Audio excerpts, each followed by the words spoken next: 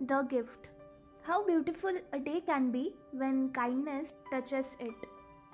Bennett Cerf relates this touching story about a bus that was bumping along a back road in the south.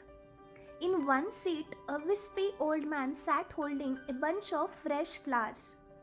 Across the aisle was a young girl whose eyes came back again and again to the man's flowers.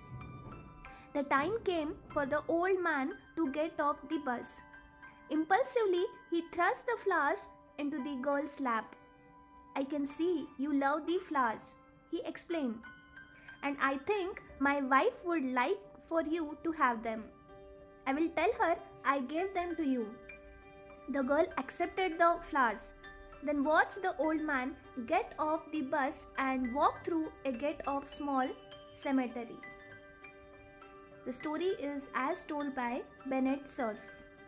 Thank you.